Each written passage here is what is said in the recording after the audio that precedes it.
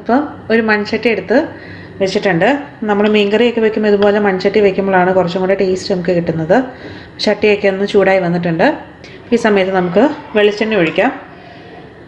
അപ്പോൾ ഒരു 3-4 ടേബിൾ സ്പൂണോളം വെളിച്ചെണ്ണ ഒഴിച്ചു കൊടുക്കാം. നമുക്ക്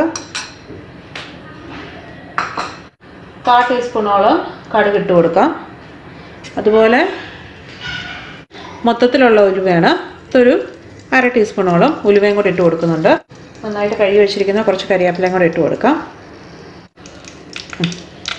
കടുക് ഒന്ന് പൊട്ടട്ടെ, കടുക് ഉലുവയും കൂടെ ഒന്ന് പൊട്ടി വരട്ടെ. ഈ സമയത്ത് നമുക്ക് കടുകൊക്കെ പൊട്ടി വന്നിട്ടുണ്ട്. ഞാനൊരു 5-6 വെളുത്തുള്ളി നീളത്തിലരിഞ്ഞതും അതുപോലെ ഒരു മീഡിയം സൈസ് ഇഞ്ചി അതും നീളത്തിലരിഞ്ഞതും കൂടെ നമുക്കൊന്ന് ഇട്ട് കൊടുത്ത് നമുക്കൊന്ന് വഴറ്റാം. നമുക്ക് കൊച്ചുള്ളി ഉണ്ട്, ഒരു 8-10 കൊച്ചുള്ളി 2ആയിട്ട് അരിഞ്ഞതും അതുപോലെ ഒരു 2 പച്ചമുളകും കൂടെ കീറിയിട്ടതും കൂടെ ഇടുന്നുണ്ട്. ഇത് നമുക്കൊന്ന് വഴറ്റി കൊടുക്കാം. അപ്പോൾ ഇത് ഒരുപാട് ബ്രൗൺ ഷെയ്ഡൊന്നും ആവണ്ട നമ്മുടെ ഈ കൊച്ചുള്ളി, ജസ്റ്റ് അതിൻ്റെ ഒന്ന് ട്രാൻസ്പെറൻ്റ് ആയാൽ മതി. അതിൻ്റെ ആ കളർ ഒന്ന് ചേഞ്ച് ചെയ്താൽ മാത്രം മതി.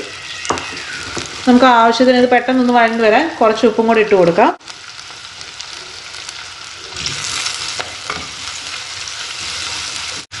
അപ്പോൾ പച്ചമുളകിൻ്റെയൊക്കെ അളവ് നിങ്ങൾക്ക് വേണമെങ്കിൽ മാറ്റം വരുത്താം. 2 എണ്ണത്തിന് പകരം 3 എണ്ണം വേണമെങ്കിൽ, എരിവ് കുറച്ചും കൂടെ വേണമെങ്കിൽ 3-4 വേണമെങ്കിൽ ഇടാം. നമ്മൾ മുളക് പൊടിയും ഇനി ഇടുന്നുണ്ട്. അപ്പോൾ നിങ്ങളുടെ എരിവനുസരിച്ച് പച്ചമുളകിൻ്റെ അളവിന് മാറ്റം വരുത്താം. അപ്പോൾ നമ്മുടെ കൊച്ചുള്ളിയൊക്കെ നല്ലപോലെ ഒന്ന് ട്രാൻസ്പെറൻ്റ് ആയിട്ട് വന്നിട്ടുണ്ട്. ഈ സമയത്ത് നമുക്ക് പൊടികൾ ഇട്ട് കൊടുക്കാം. പൊടികളെന്ന് പറയുമ്പോൾ ഒരു 1/4 ടീസ്പൂണോളം മഞ്ഞൾപ്പൊടി ഇട്ട് കൊടുക്കാം. അതുപോലെ 1.5 ടേബിൾ സ്പൂണോളം ഞാൻ കാശ്മീരി മുളക് പൊടിയാണ് ഇട്ട് കൊടുക്കുന്നത്. അതുപോലെ ഒരു 1/2 ടേബിൾ സ്പൂണോളം നല്ല മുളക് പൊടി. അപ്പം ഇത്രയേ ഉള്ളൂ നമ്മുടെ പൊടികളായിട്ട് ഇടുന്നത്. അപ്പം നിങ്ങൾക്ക് മുളക് പൊടിയുടെ അളവ് എങ്ങനെയാണെന്ന് വെച്ചാൽ നിങ്ങളുടെ എരിവ് അനുസരിച്ച് മാറ്റം വരുത്താം. നമുക്കിത് നല്ലതുപോലെ ഒന്ന് മിക്സ് ചെയ്ത് കൊടുക്കണം. ഇതിൻ്റെ പച്ചമുളകൊക്കെ ഒന്ന് മാറുന്നോളം വരെ നമുക്ക് നല്ലതുപോലെ ഒന്ന് ഇളക്കി കൊടുക്കണം. ചിലർ മീൻ കറിക്കകത്ത് മല്ലിപ്പൊടിയും കൂടെ ഇടാറുണ്ട്. ഞാൻ മല്ലിപ്പൊടി ഇടാറില്ല. എൻ്റെ വീട്ടിൽ മമ്മിയൊന്നും മല്ലിപ്പൊടി ഇങ്ങനെ ഇടാറില്ല.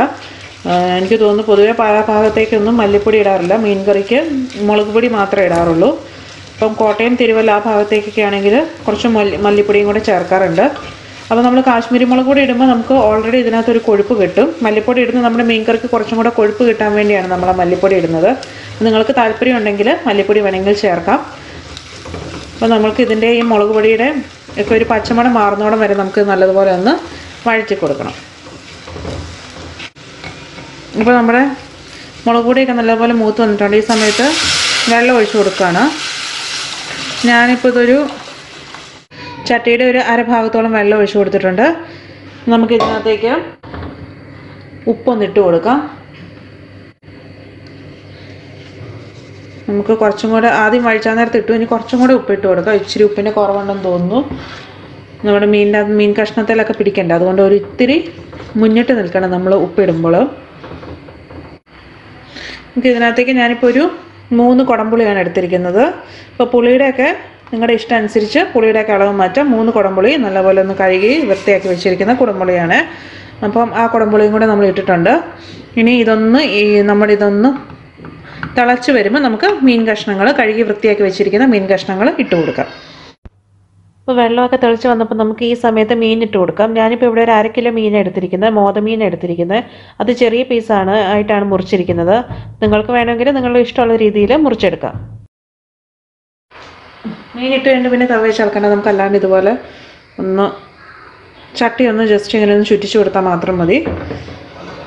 നമുക്കിതൊന്ന് മൂടി വെച്ച് വേവിക്കാം.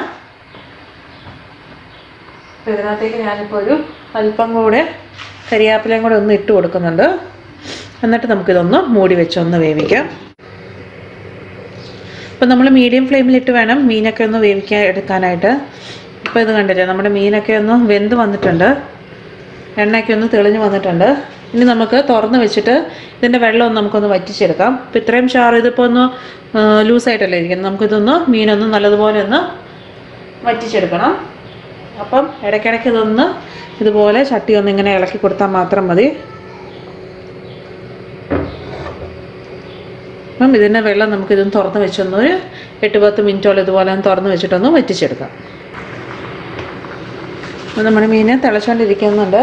അപ്പോൾ എൻ്റെ ലിജോയുടെയൊക്കെ വീട്ടിൽ സ്ഥിരം വയ്ക്കുന്ന മീൻ കറികളൊന്നാണിത്. വല്ലപ്പോഴും മാത്രമേ നമ്മൾ തൃശ്ശൂർ മീൻകറിയും അതുപോലെ മാങ്ങയിട്ട് മീൻകറിയൊക്കെ വെക്കാറുള്ളൂ. എന്നും വീട്ടിൽ സ്ഥിരമായിട്ട് ഉണ്ടാക്കുന്ന ഒരു മീൻകറി ഒന്നാണിത്. അപ്പോൾ ഇടയ്ക്കിടയ്ക്ക് ഇതുപോലെ ഒന്ന് ഇളക്കി കൊടുക്കുക. നമ്മുടെ മീനൊക്കെ നല്ലതുപോലെ കുറുകി വന്നിട്ടുണ്ട്. ഇനി നമുക്ക് ഗ്യാസ് ഫ്ലെയിം അങ്ങ് ഓഫ് ചെയ്തേക്കാം, അല്ലെങ്കിൽ ഒരുപാട് കുറുകിപ്പോയാൽ നമുക്ക് ഒട്ടും ചാറില്ലാണ്ടാവും. അപ്പം ഇനി നിങ്ങൾക്ക് ഉപ്പോ മുളകോ എന്തെങ്കിലും കുറവാന്ന് തോന്നുവാണെങ്കിൽ, ഉപ്പ് കുറവാന്ന് തോന്നുവാണെങ്കിൽ ഉപ്പിട്ട് കൊടുക്കാം. അതുപോലെ എരിവ് കുറവാന്ന് തോന്നുവാണെങ്കിൽ പച്ചമുളക് കീറിയിട്ട് കൊടുക്കാം. മുളക് പൊടി ഇട്ട് കൊടുക്കരുത്. മുളക് പൊടി ഇട്ട് കഴിഞ്ഞാൽ പിന്നെ നമുക്ക് പച്ചച്ചൊവ ഫീൽ ചെയ്യും. അപ്പോൾ ഒരു ശകല ഉലുവാപ്പൊടിയും കൂടി ഇതിൻ്റെ മുകളിൽ ചേർക്കുന്നുണ്ട്. ഒരുപാട് വേണ്ട, ഒരു പിഞ്ച് മതി ഏറ്റവും അവസാനമായിട്ട്. അതുപോലെ കുറച്ച് കരിയാപ്പിലയും കൂടെ നമുക്ക് ഇട്ട് കൊടുക്കാം.